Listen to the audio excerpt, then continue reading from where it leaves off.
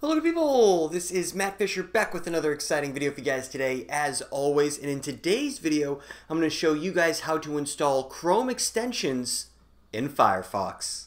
So we're here on our Mac right now, but it's going to work the same on PC. Obviously you want to make sure you have Firefox installed. If you don't, I'll have a link in the description down below. And after you install Firefox, the next thing you want to do is create a Firefox account if you don't have one, and then sign into it. So you come up here to this top right menu button, very similar to Chrome. Right here at the top, there's going to say sign in if you're not signed in, and if you are signed in, it'll have your account email address. You're going to need to sign to your account because in order to add anything from the Chrome store, for whatever reason, it requires you to be signed into your Firefox account.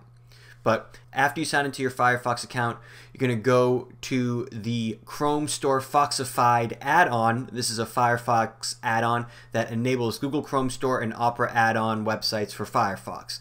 So I'll have a link to this in the description down below, but all you want to do is click Add to Firefox. Click Add.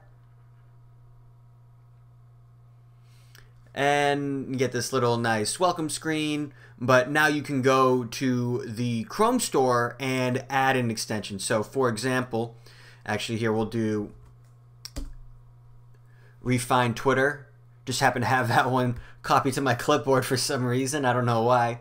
So I can click Add to Firefox, but just to show you that this actually does work, if we go to Twitter right now, this is what Twitter looks like as is. And then if we come in here and we add this Chrome extension, again, note that this is a Chrome extension. You should be brought to your dashboard in the Chrome Store Foxified, but if you're not, just click on Dashboard. This page will reload, and you need to come down here and accept the AMO agreement. So you just click View Agreement. Click Accept. And then if we come back here, click Retry Now. Wait for the review process.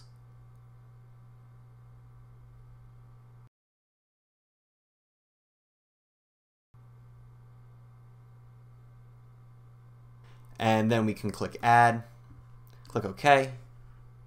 And then now if we come back here to Twitter, you can see, I'll reload it anyway, but it already loaded the extension for us. You can see that it has that refined look from the extension. So you guys can see here that adding Chrome extensions to Firefox does work. It's, there's a couple steps involved. You have to add it, then come in here into the Chrome Store and accept the AMO agreement if you haven't already. But after that, you should be good to go. But again, I'll leave the links to everything you need in the description down below. And if you have any questions, you get stuck in any step, just drop me a comment and I'll do my best to help you guys out.